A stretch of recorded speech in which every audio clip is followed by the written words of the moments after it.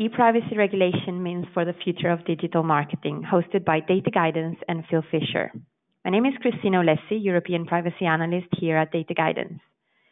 Although there is still much to do in terms of ongoing compliance with the GDPR, the proposed e-privacy regulation now represents the most comprehensive and awaited reform to data protection law in the EU. The ambitious timeline European legislators had originally in mind foresaw a finalized e-privacy regulation enter into effect together with the GDPR. As of today, however, the e-privacy reform process is still very much in progress, and companies have been closely following the debates to understand how they will be required to adapt their current practices in order to comply with the forthcoming requirements. Today, we are going to discuss and examine the implication of the draft e-privacy regulation for digital marketing, and in particular, its impact on the advertising industry. We'll be looking at a range of issues, from behavioral advertisement to the use of cookies and similar technologies, consent and legitimate interests. We'll be also discussing the IAB Europe Transparency and Consent Framework and how it aims to assist organizations. To help us with our understanding of these requirements and guide us through the legislation, we have the pleasure to have with us some fantastic speakers today. Firstly, I'm delighted to welcome and introduce Phil Lee, who is partner at Phil Fisher, with whom Data Guidance has worked for a number of years. Phil is a partner in Phil Fisher top-ranked Privacy, Security and Information Group and holds a FIP, CIPPE and CIPM status, and is a member of the IAPP's privacy faculty. He specializes in supporting clients to develop and manage their transatlantic and wider data privacy compliance programs, having founded Phil Fisher's Silicon Valley office in the US in 2012, an office which he then ran for 4 years. He has worked on multi-jurisdictional data privacy projects covering more than 80 territories worldwide, and is particularly recognized for his expertise in international data transfer strategies, security incident response, and digital and offline marketing rules. Equally, it's my pleasure to introduce Noga Rosenthal, who is Chief Privacy Officer at Epsilon. She brings extensive experience in online advertising, legal issues, and emerging technologies to Epsilon. In her role as Chief Privacy Officer, Noga oversees all privacy-related activities for Epsilon and its conversant business, including global development, implementation, maintenance, and ad adherence to the organization's policies and procedures covering the privacy of and access to online and offline consumer data. Responsibility include ensuring compliance with various self-regulatory regimes, as well as domestic, state, and federal laws and regulations and those of foreign jurisdictions. Lastly, but not least, we have Matthias Mattisen, Director for Privacy and Public Policy at the Interactive Advertising Bureau Europe, which represents the interest of the digital advertising industry in the European Union. Matthias represents the industry before the EU institutions, as well as vis-à-vis EU data protection authorities on matters related to privacy and data protection. Next to his policy advocacy responsibilities, Matthias assists members with understanding and meeting privacy and data protection obligations, where he has been focusing on the creation of the industry transparency and consent framework, which enables the advertising industry to cooperate to meet requirements under EU data protection and privacy laws. So thank you all for joining us today and taking the time out of your day to be here with us. Before diving into the webinar, please note that we will leave time for a Q&A session at the end of the discussion. So please feel free to type in your question in the chat panel that you will find in the webinar panel.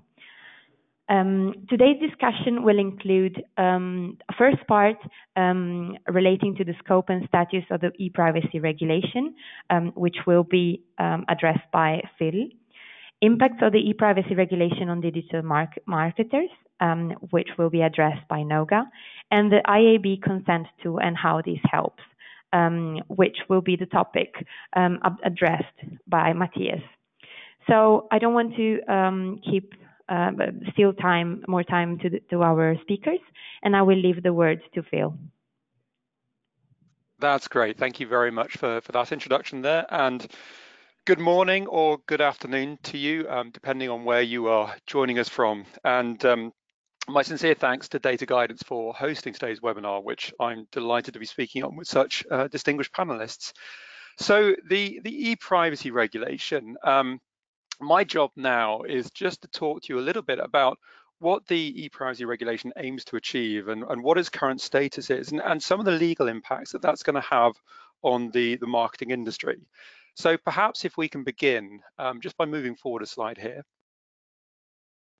Now, odds are you've just spent the past sort of 12 to 24 months of your life advising your clients or your business on how to get GDPR ready, and you were probably looking forward to a bit of a break after May 25th, or at least if you weren't, then I know that I was. Well, I'm afraid the bad news is that that rest isn't going to come anytime soon, because while the GDPR has been an absolutely major development, sort of impacting organizations and their handling of personal data all around the globe, we are going to go through a process of agreeing yet another European data protection law. This one with, arguably even more significant impacts for those that have an online presence, which, let's face it, these days is pretty much everybody. Now, if we move forward one slide. So just to give you, before we get into sort of what the e-privacy regulation is designed to cover, let's just talk a little bit about its background and where it's come from. Now, the thing to know is the e-privacy regulation was first proposed by the European Commission in 2017. And when it was proposed, in January 2017, I should say, and when it was proposed, the original idea was that it would come into effect in May 2018, actually at the same time as the GDPR. The reason for that being that the e-privacy regulation is sort of sister legislation to the GDPR that deals with some very specific privacy risks in sort of over electronic communication channels. Now, anybody who knows European lawmaking will know that that was a highly ambitious timescale, and for ambitious there, you can sort of read unrealistic. When you think about the GDPR itself, that was a law that was actually sort of proposed in 2012. It took through till 2018 to actually sort of come into force. So that was a 6-year time period from proposal through to agreement and coming into effect. And yet when it comes to the e-privacy regulation, which has some similarly very significant effects, the Europe was aiming to achieve that in just a little over a year. So almost inevitably, that timeline wasn't met, and the e-privacy regulation legislative development is still ongoing. Now, for those of you who are perhaps a little less familiar with European data protection law currently, I just want to make one point clear, which is that we already have an e-privacy law in force.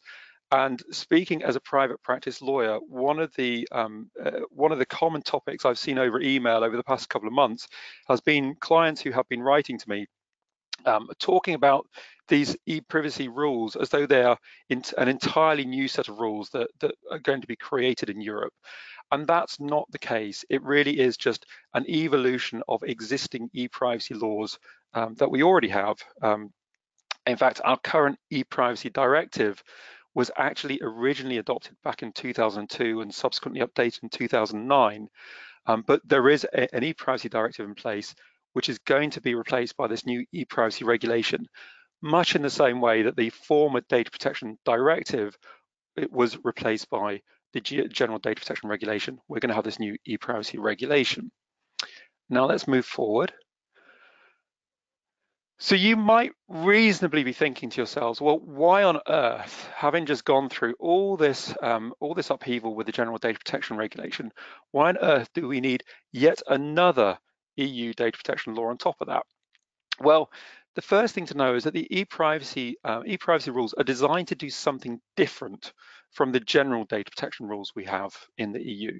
So when we talk about general data protection rules, we're thinking the general data protection regulation, which deals specifically with the processing of personal data. So any kind of data which is personal in nature, any collection, use, disclosure, sharing, whatever of that data is always going to be regulated by the General Data Protection Regulation.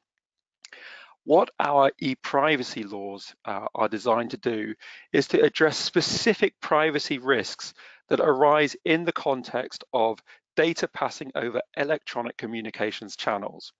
And what that means is that our e-privacy laws, fundamentally address kind of, if you like, three key areas. They deal with the handling of electronic communications data. Now, what we mean by that is things like phone calls that are made, whether that's landline or mobile calls, or even potentially communications to and from sort of websites. Those electronic communications, the content of those communications, and the metadata around those communications, when they were sent, who sent them, who they were sent to, those things are protected under our e-privacy laws. E-privacy laws also address risks relating to the accessing or storing of information on devices. And when we talk about accessing or storing of information, we most commonly think about cookies, which are small files placed on a computer that can be used to kind of locally store some information that websites or the service providers that support those websites can access and use to track people as they move around the web and do things like run analytics or serve targeted advertising. But one important thing to know is that our e-privacy laws never actually use the term cookies. They use the term information, so it has a broader effect. It's any accessing or storing of information on devices. Those are regulated by the e-privacy rules. And finally, the e-privacy rules also have specific rules governing marketing over electronic channels. So any kind of phone marketing, any kind of email or SMS marketing, any kind of fax marketing, if anybody still does that, all of those things are also regulated by our e-privacy laws. And those things today are regulated under our e-privacy directive, but they're kind of getting a shot in the arm, and they're going to be replaced by this new e-privacy regulation, which evolves and strengthens some of those rules. So that's what the e-privacy rules are designed to cover. But why do we need updated rules? Well, there are a few reasons for this, and these are the kind of the next three bullets on this slide. But the thinking goes that the current e-privacy legislation that we have, our e-privacy directive, really just applies to communications that are sort of, phone communications and communications through ISPs. It doesn't apply to parties that provide what we'd call functionally equivalent communication services. And what we're really thinking about there, for the most part, are parties that provide over-the-top communications. So we're thinking of the sort of Facebook messengers and the WhatsApps and the Skypes, the sort of the voice over IP type communication services. The sort of view of the legislators is that those aren't sufficiently caught by the existing e-privacy directive. So the new e-privacy regulation aims to bring them sort of clearly within scope, along with sort of other types of communications, for example, communications between Internet of Things devices. So extending the scope of the rules was one goal. The next goal was to improve harmonization in two ways, really. One, harmonization with the General Data Protection Regulation itself. The reason for that being that there are some areas that the GDPR deals with that are already covered under the existing e-privacy directive.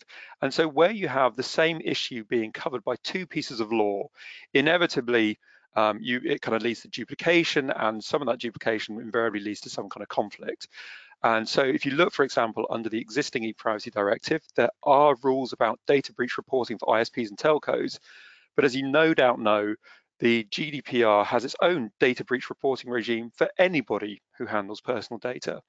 And so there is a need to kind of align the two. And since breach reporting is now dealt with under the GDPR, that can be removed from the separate e-privacy legislation. Similarly, there are rules around processing of location data, which are sort of now clearly governed under the GDPR, which also can be removed explicitly from the e-privacy rules. So there's harmonization with the GDPR, making sure that the two things dovetail more regularly together. And then harmonization throughout the EU as well. And the thinking here is that you may remember that our previous general data protection legislation, the Data Protection Directive, was a directive, which essentially means that it's a law passed at a European Union level, but it doesn't automatically take effect in every member state. Each member state had to pass its own national law. And so one of the goals in the GDPR was instead to pass data protection rules as a regulation, which means a law which again is passed at an EU level, but doesn't require national implementation. Once the laws are passed, they apply in theory uniformly throughout all member states. It's a little bit more complicated than that, but that's the theory. Now, our e-privacy rules are also currently a directive, which means you get all of these local member state implementation. And when you get member states implementing a law, they invariably do so in slightly different ways. So you get variances and differences of approach that creep in, which creates for a very disharmonized approach throughout the EU, particularly when you look at things like e-marketing rules or handling of cookie consents. And so the goal with the e-privacy regulation, again, is to pass these e-privacy rules as a regulation. So you get the same rules that apply throughout the EU on a uniform basis. Again, whether that happens in practice, we'll have to wait and see, but that's the theory. And then the final sort of goal of the privacy regulation, if you like, is to, on the one hand, allow for more business innovation, while at the same time strengthening enforcement of privacy breaches in the e-privacy sphere. So on the business innovation front, you will see that the e-privacy regulation provides for slightly wider use of communications data and particularly metadata, and slightly broader exemptions from cookie consent requirements than is the case under the current e-privacy directive, while at the same time keeping those rules very strict. And it also makes clear that breaches of the e-privacy regulation can be enforced in exactly the same way as breaches of the General Data Protection Regulation, meaning that you once again have exposure to these enormous fines of up to 4% of annual worldwide turnover. Next slide, please. Now, I mentioned that one of the goals of the e-privacy regulation is to kind of, more clearly lay out the rules for handling of electronic communications data. Now, because the focus of this presentation is primarily on the marketing impacts of the e-privacy regulation, I'm not going to spend a huge amount of time on this slide. What this slide does basically is just briefly to summarize the rules for uses of electronic communications data under the e-privacy directive. What is electronic communications data?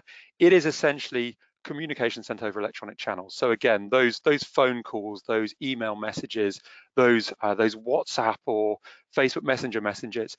And what the e-privacy regulation says is that it uses three defined terms. It talks about electronic communications data, which refers to content and metadata collectively. It's the whole lot. And it also talks specifically about content and separately about metadata.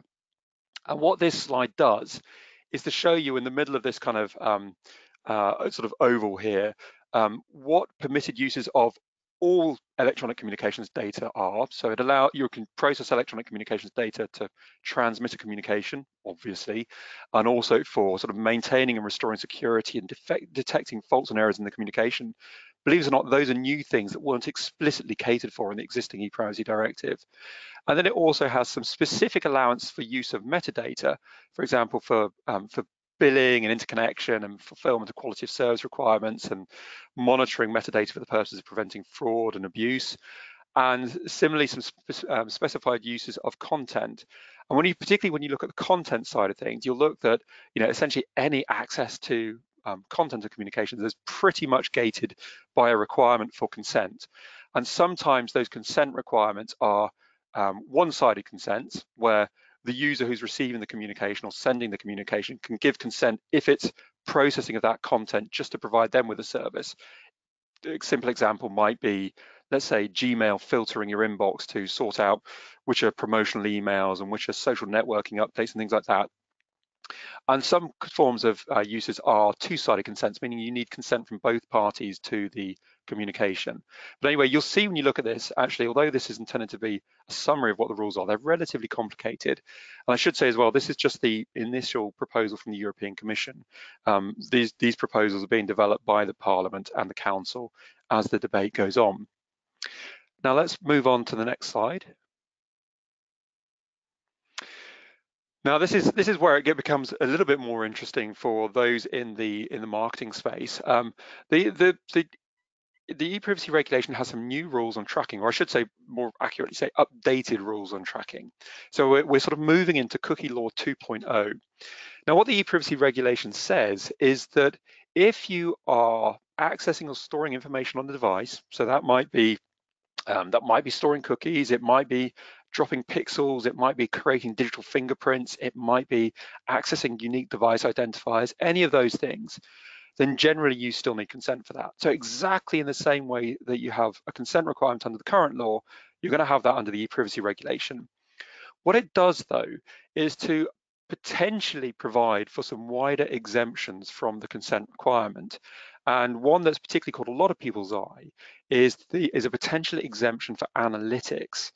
Now, there's a lot of debate still ongoing about what that analytics exemption would look like, whether it is only analytics if the actual analytics is conducted by the website that's providing the actual service, or whether it would extend to analytics conducted by a third party, for example, those websites or apps that integrate Google Analytics.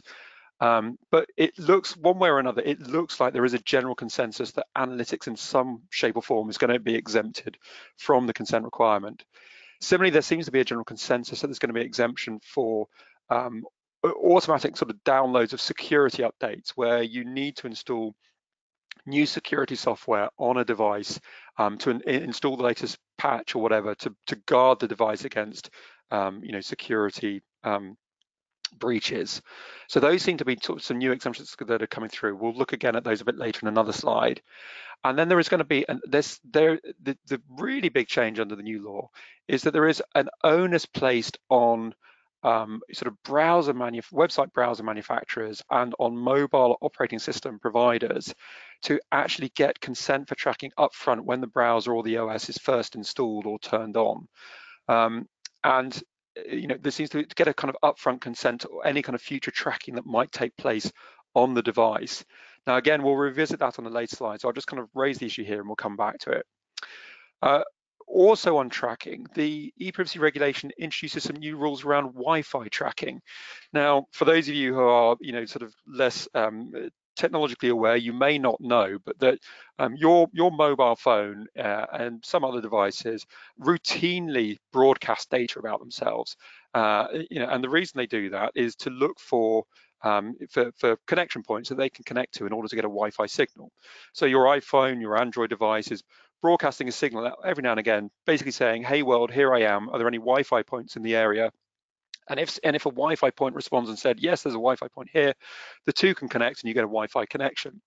Now, what some marketers have worked out is that actually, if you kind of look at those signals that are being broadcast, they typically contain information that's unique to the device that's broadcasting them.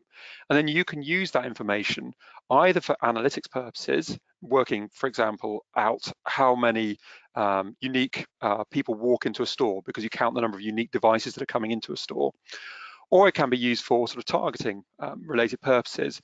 And so the e-privacy regulation proposes some regulation around that. And it basically says that, obviously broadcasting, collecting this data for the purposes of connecting to a device, enabling a Wi-Fi connection is generally going to be okay. There is an ongoing debate around whether general collection of that data for sort of other purposes like footfall counting, by which I mean analytics counting, ought to be permitted, provided there's sufficient transparency and security of the data. And there's not a kind of a uniform consensus on that now. There was an original proposal that this should kind of be allowed by default, subject to kind of transparency and opt-out.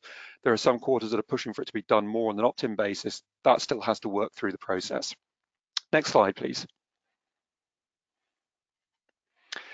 And then we have some new rules for sort of email marketers. Or I say new rules, the perception is that they're new rules, but actually the interesting thing here is that the rules around email marketing under the e-privacy regulation are generally untouched from the current status under the current EU e-privacy directive. Now, that generally comes as a surprise to a lot of particularly UK-based marketers, because a lot of people say, well, the e-privacy regulation is introducing a new consent requirement for B2B marketing. Actually, that isn't strictly speaking correct.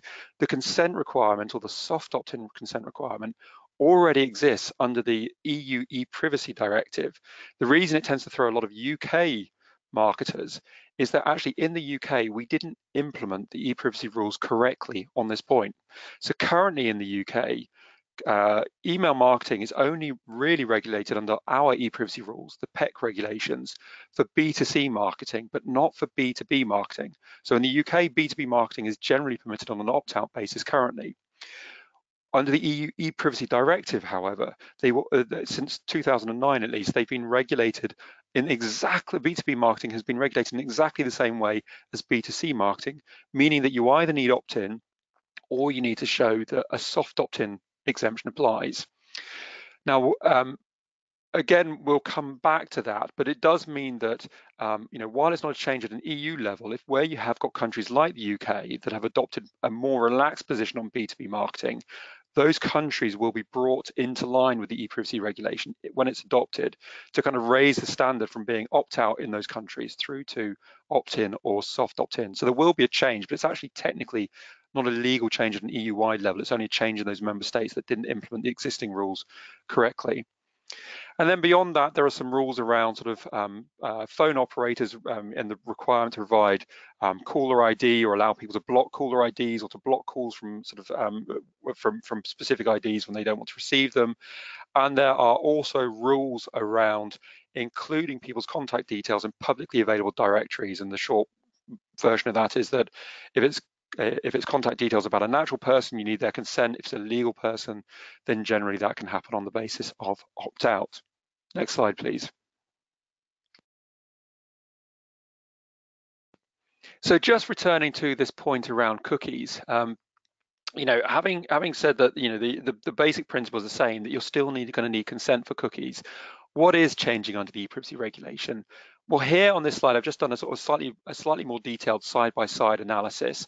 So if you look under the current e-privacy directive, you need consent to access or store information like cookies. Well, that basically stays the same under the e-privacy regulation, so no change there. Under the current e-privacy regulation, there are exemptions from this consent requirement for cookies that are strictly necessary to provide a service explicitly requested by the user.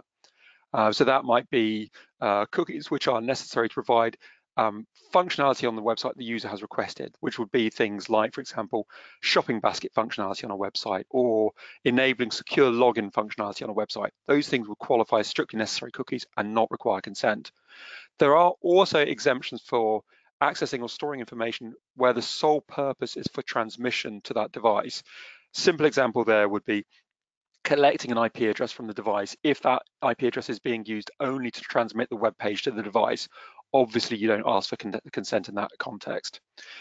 The difference under the e-privacy regulation is that those exemptions exist, but they're potentially broadened to include exemptions for analytics and security updates, which we discussed earlier.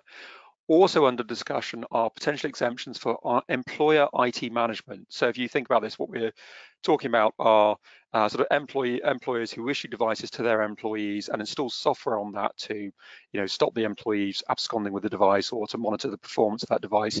Potentially, there's some discussion about whether that should be exempted from consent requirements, and equally the use of sort of cookies and similar technologies for fraud prevention purposes. So, ensuring security of payment transactions and the like may also be exempt from the consent requirement.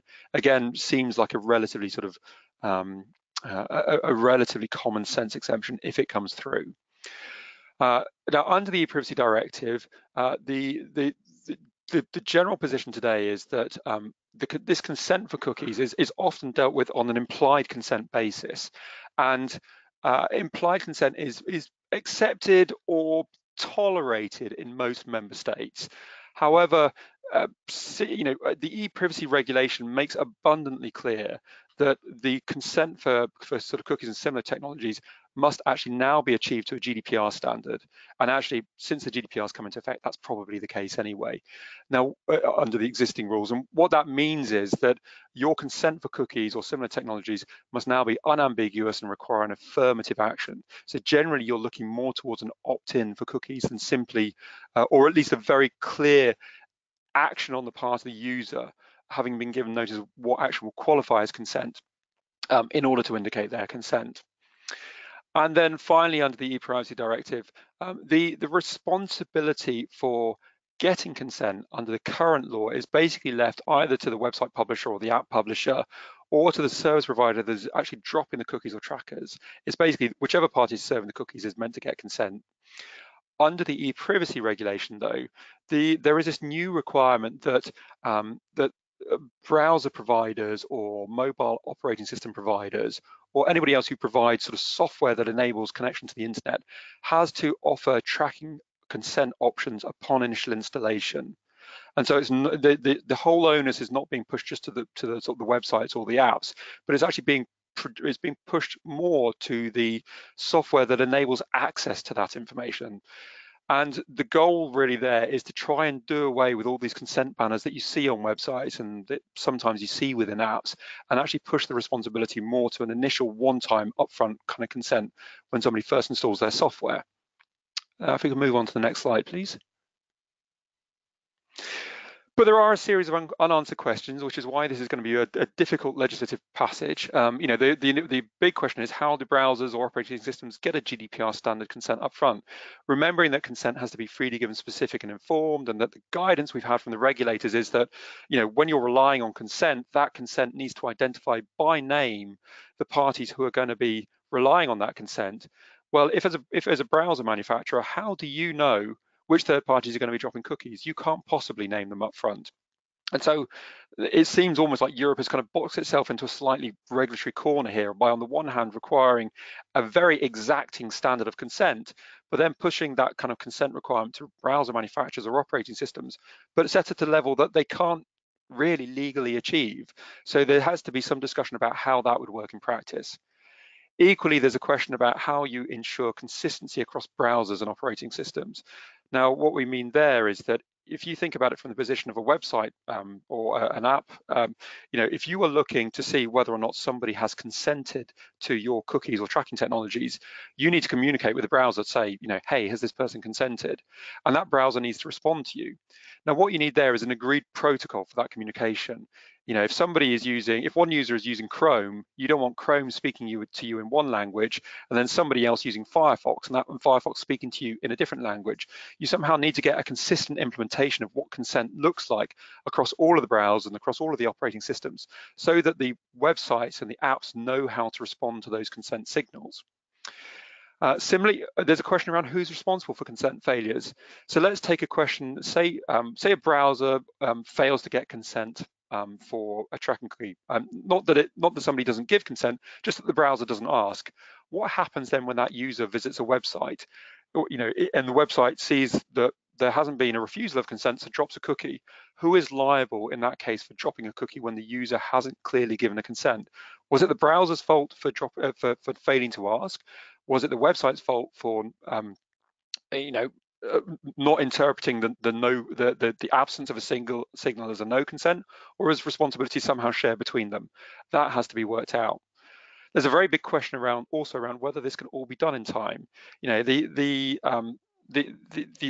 There's a debate ongoing about when these rules will come into force once they're passed. Will they come into force immediately upon passage of the legislation? Will there be some small legislative implementation window?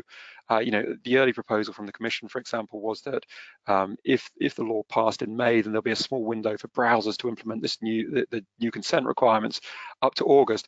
But that's a very short period of time for big technological changes to be made. And if you think that what we're trying to legislate for here is almost like a do not track standard, and the World Wide Web Consortium has been trying to achieve that for 6 or 7 years and not succeeded, there's a very big question mark about whether this could be done promptly enough. And then there are the slightly more existential questions around what happens to, ad-funded content. What happens to websites and apps that rely on ad-funded content for their revenues if we move to more of an opt-in world, a strict opt-in world for cookies and tracking-based advertising? How do those websites and apps continue to get revenue? Particularly bearing in mind that some of the really big players will be in a position to, quote unquote, force consent, or will just have such a well-developed relationship with their users that their users will happily give consent, as opposed to some of the the small smart startup players who users won't happily hand over subscription revenues to, and so they rely on ad-funded content to get started. What does all this mean? We don't have the answers to those yet. Noga will speak a bit more to some of them, but these are the big unanswered questions that we have right now. Next slide, please. And then just very briefly, why all the fuss about marketing then? Well, we've said that, currently at an EU level, the rules, whether it's B2C or B2B marketing, are that you either have to get opt-in consent or you have to show that a soft opt-in applies, which means that you collect somebody's details in the course of a sale, and in doing so, you give them the ability to opt out and they don't exercise that right of opt out. And you're marketing your own products and services anyway. If all those conditions are met, then you can, whether it's B2B or B2C, conduct marketing on an opt out basis. However, some member states haven't implemented those opt-in or soft opt-in rules currently, the UK being the big example, where B2B marketing under the e-privacy regulation, Privacy and Electronic Communications Regulations, the PEC regs in the UK, they currently allow B2B marketing on a sort of unregulated basis, which means that people just go ahead and do it on opt-out regardless. Now, the e-privacy regulation, if it comes into force, won't change the EU level rules, but it will mean that those member states that currently have a lower standard will have to be brought into line with the general opt-in or soft opt-in requirements throughout the EU. So that potentially means that the e-marketing rules will get slightly stricter in some countries. And in addition, for those countries where for the soft opt-in requirement, again, some countries have a very relaxed interpretation of that currently. Again, countries like the UK or Ireland will typically allow soft opt-in to apply, even if there hasn't been an actual transaction concluded. They kind of interpret those words in the context of a sale quite broadly to include sort of initial expressions of interest in a product as qualifying for as data collected in the context of a sale, whereas other countries like the Netherlands actually require a transaction to take place for soft opt-in to apply. So it may, and if bearing in mind, again, we're going to have one set of rules throughout the EU, we've got this new consistency mechanism under the GDPR, it may mean that the general interpretation of soft opt-in requirements becomes stricter throughout the EU as well. Finally, the one potential big impact is on phone marketing. Now, currently under the e-privacy directive, the e-privacy directive allows member states to choose whether to allow phone marketing on an opt-in or an opt-out basis. And the majority of member states allow phone marketing on an opt-out basis, subject to screening call lists against national do not call registries. The e-privacy regulation does have a change here, and it generally sets the standard that phone marketing should be done on an opt-in basis going forward, unless member states choose to derogate from that. So unlike the current position where member states kind of have a free choice, the baseline under the e-privacy regulation is that it will be opt-in unless member states choose to implement opt-out. So it's a very subtle shift, but it may mean that there becomes more of a movement towards opt-in for phone marketing going forward as well. So that's me wrapped up. Sorry, I'm running a little bit behind schedule. So perhaps if at this point we can just move forward a slide. Just very briefly, when will all this happen? Regulation was proposed in 2017. The debate is still going on. The European Parliament adopted its position on the new law in October 2017, but the European Council, which is our sort of, if you like, our upper legislative chamber, is still debating its position on the regulation. Once it has an agreed position, it has to get together with the European Parliament. They have to, in this thing called the trilogue, where they have a sort of an argy-bargy between them, a negotiation between them, brokered by the European Commission, to try and get an approved position, an agreed position between them on what the e-privacy regulation should look like. And then the law has to be adopted. And just working through the timescales for doing that, it's unlikely to happen before Q1 or Q2 in 2018. That's my prediction. Move forward a slide, please. And at this point, I'm going to hand over to Noga, who is going to talk about the industry impact of the e-privacy regulation. Thanks, Phil. And I'm going to concentrate on two of the issues that you brought up, which is consent in the digital advertising world, as well as the browser role.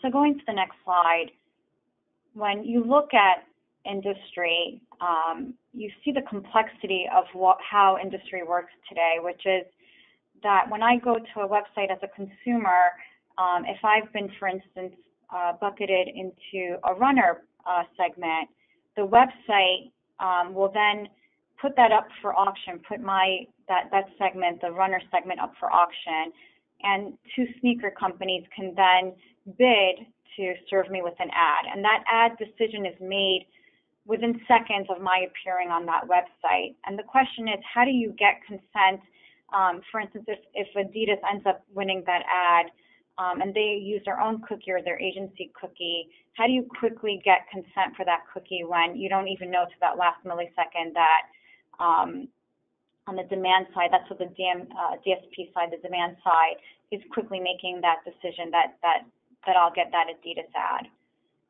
Going to the next page, same with the, sorry, this is the buy side and that was the sell side. So how do you, again, how do you do this from the browser side and the advertiser side and the publisher side? The industry is so complex that the reality is, can we really get consent for all the cookies that are being used? So going to the next slide.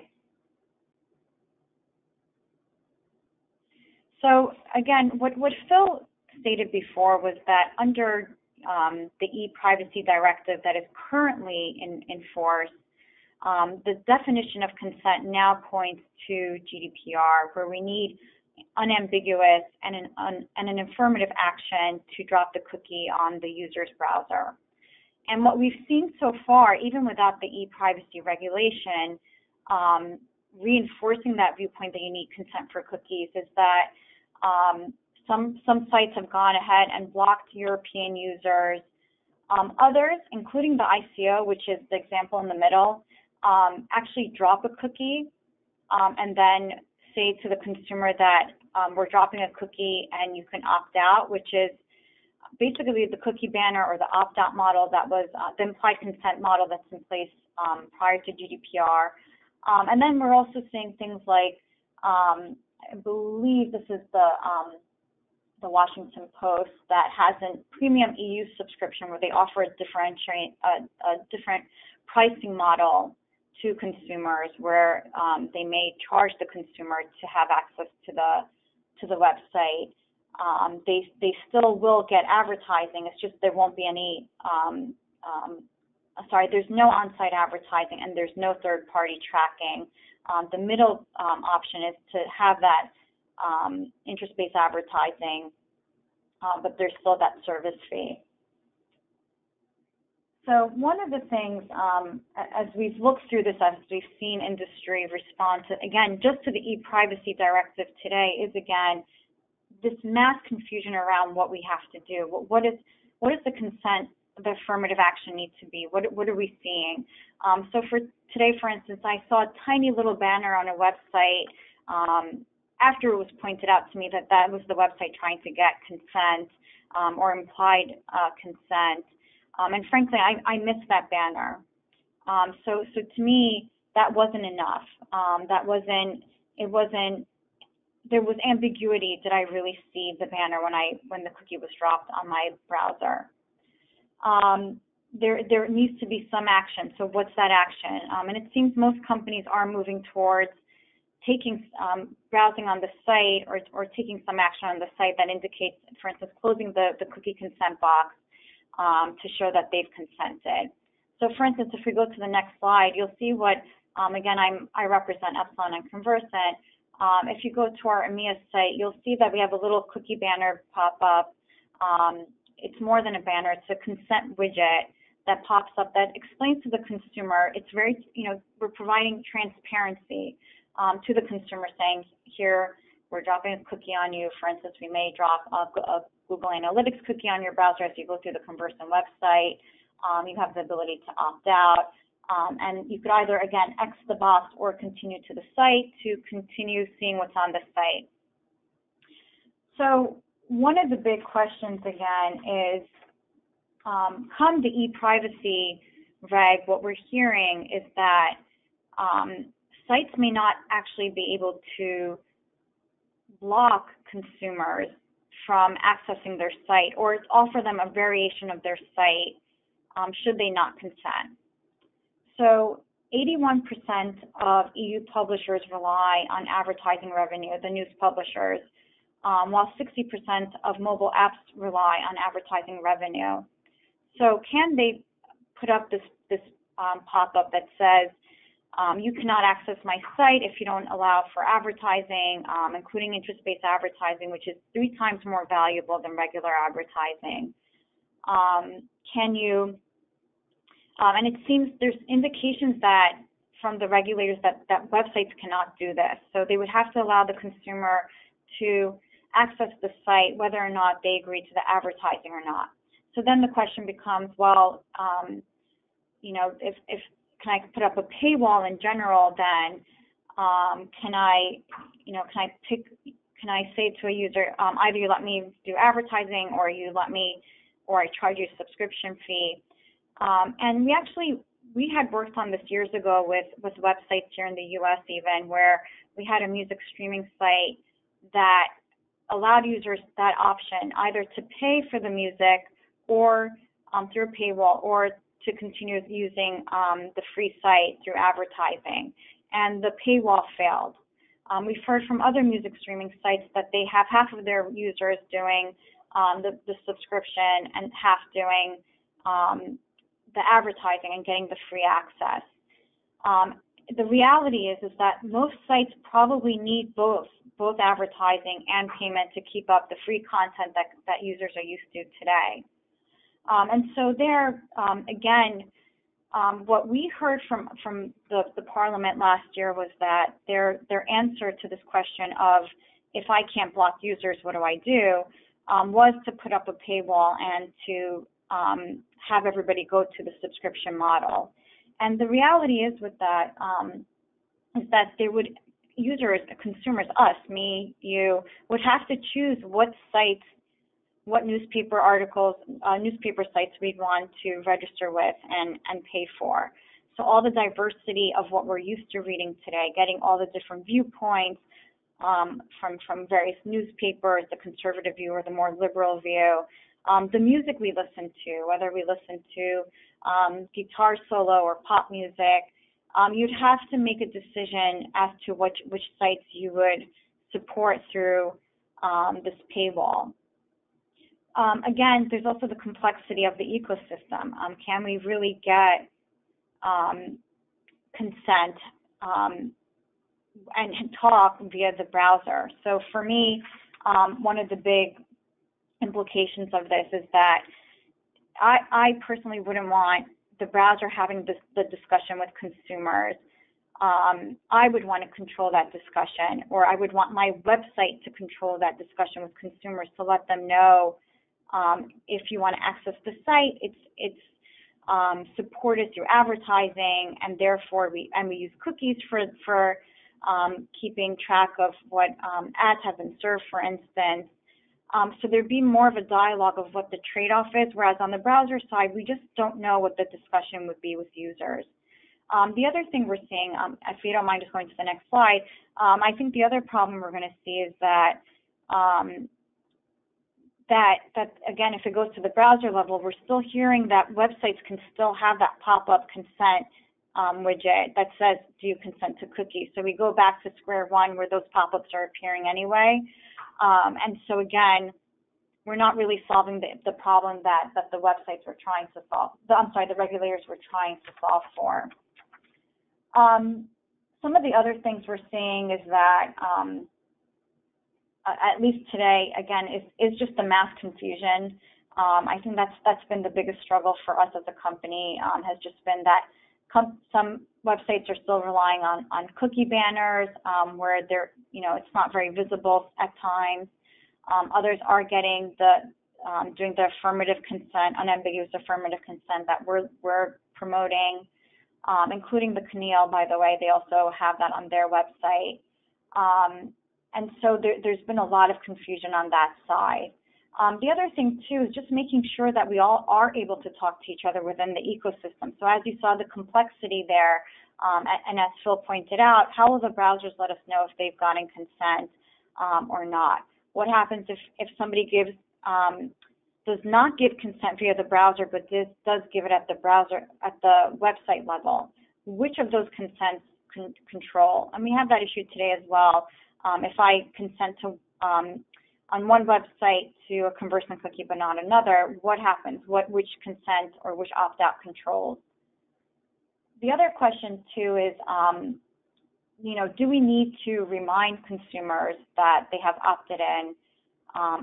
every 6 months, which is again something that we've been hearing. Does the opt-in consent expire at some point?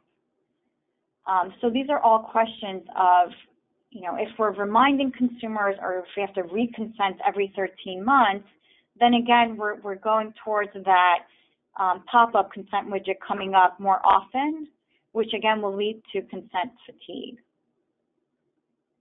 The other thing too that we've seen from some privacy think tanks is that there is a little bit of a worry that the e-privacy regulation is relying on consent too much, which could undermine some aspects of the GDPR, which included the right to rely on legitimate interests of a business to do certain processes. So that's another area of contention for the industry. And then again, my last point, I know we're running out of time, is the take it or leave it tracking walls not being allowed. So we'll see what's going to happen in industry. But again, I encourage you to look at the consent widgets that are up today and implementing them. That's my personal viewpoint. So Matthias, turning it to you. Again, from the ad tech side, our big thing is making sure that we all are able to talk to each other, that we don't have this fragmented discussion, and that we all use the same language around what interest-based advertising means, for instance. Can you speak, please, to how the IAB has come in and played in this framework? Yeah, sure. So we started looking at these requirements for GDPR, consent, and transparency, 1.5 years ago or so. And as Phil has explained, if you solve GDPR consent, you can solve e-privacy consent at the same time. So this is a transparency and consent framework that helps companies meet these requirements, for both GDPR and e-privacy purposes. And we looked at these requirements, particularly from the transparency point of view. Again, something Phil has mentioned, you need to disclose by name those controllers who will be relying on the consent, which is pretty difficult when you don't necessarily know ahead of time who's going to be processing data, because there is a real-time auction going on. And also, there's a lot of different types of processing activities that are going on. And having countless, or not countless, but dozens of vendors and controllers trying to explain and obtain consent for all of these various processing activities in a non-standardized way can be a challenge. So we wanted to make sure that there is a central and standardized place that enables publishers and app developers to make disclosures of the vendors who are processing data, as well as storing or accessing information using cookies or whatever, and the purposes of that processing as well. So we have actually gone and looked at our industry and tried and come up with standard definitions of purposes which could be disclosed to users that at least the vast majority of vendors in this ecosystem could work with, and that then enables us to provide better transparency than we were able to do in the past. Secondly, the accountability principle of the GDPR means that you need to be able to demonstrate that consent has been given when you rely on it. In today's world, a ad tech company usually assumes that when it has the opportunity to process data or the opportunity to read a cookie or to set a cookie, the publisher has obtained the appropriate consent for that. Assuming, however, makes it pretty difficult to positively demonstrate that consent had really been given. So we've also looked at creating a positive signal that allows vendors to know, based on a representation of the publisher, that they have indeed obtained consent in that standardized way. And that signal says not just, yes, consent has been obtained, but indeed says consent has been obtained for company X or company Y and not company Z. And it also says consent has been obtained for purpose 1, purpose 2, but not purpose 3, and so on. So there is quite a bit of granularity in what this framework can achieve. It will essentially, because publishers are responsible for making the disclosures and to ask and obtain that consent, that puts a lot of control into the publisher's hands, because they, by choosing who to disclose and who to obtain consent for or establish another legal basis for, they control essentially who the vendors are that get to process their users' data. And because we're making available a granular signal, publishers can use the possibility of generating the signal to create user choice, who can select which vendor they would like to allow to process their personal data or to store cookies and other identifiers on their devices, and for which purposes. And in doing this in a standardized way, this is to what you were saying, Noga, we are hopefully reducing the costs of providing transparency and obtaining consent under the GDPR in a complex ecosystem where it is frankly unthinkable that millions of websites and thousands of vendors would implement bespoke mechanisms for each of those relationships. So instead, we have a single open source and industry governed standard that achieves that. And it doesn't try and provide a single tool. It provides just the backbone for vendors and companies and publishers to develop their own tools implementing this standard. So we are not really competing. We're just giving the tools for existing tools and new tools to come up and make them better and work for the industry.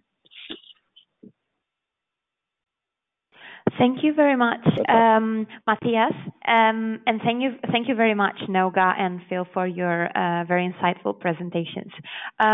We will have now a bit of time for a Q&A session.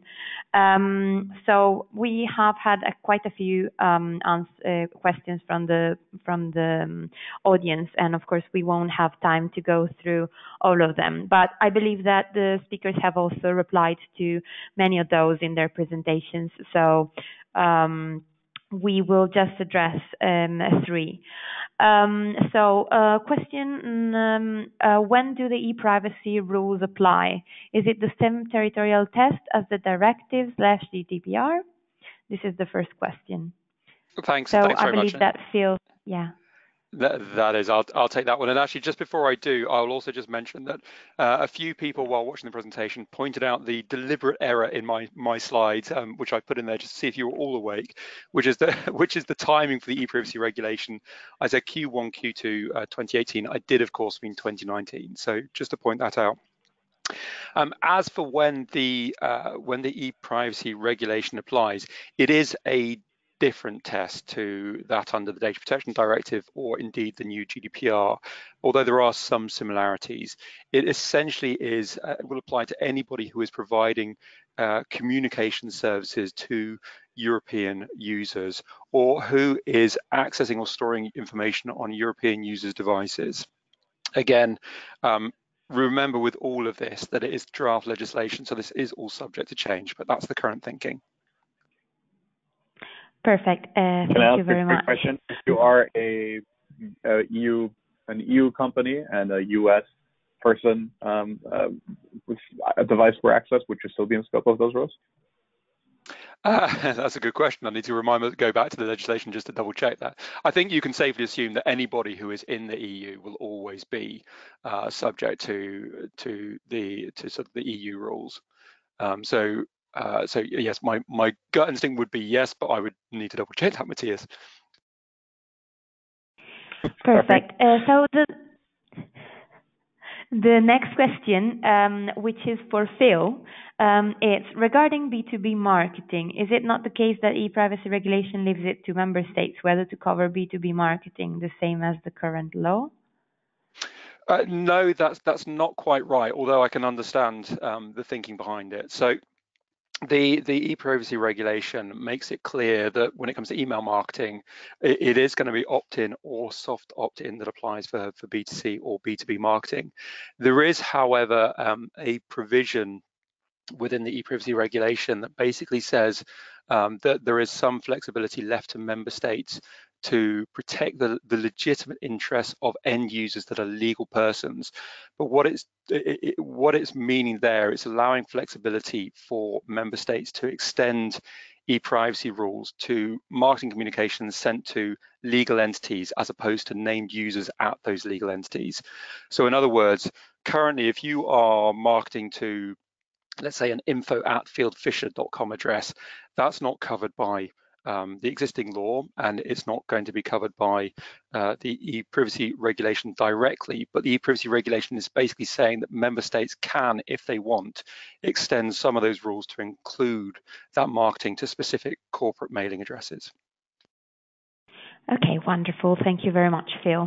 Another question that we have from the audience is, with respect to the current e-privacy directive and GDPR, shouldn't the consent requirement now be that under GDPR, since it is already effective? Is it correct that we cannot rely on implied consent anymore? That's a very good question, and you're broadly correct that at the moment, the e-privacy directive says you've got to get consent for cookies. With the GDPR coming into force, that consent now has to be a GDPR standard consent. The GDPR requires that consent has to be unambiguous. Now, technically, it is possible to have an unambiguous implied consent. In other words, where it is sufficiently clear from a user's behavior that they meant to give consent in such that the behavior is unambiguous, you can still imply consent.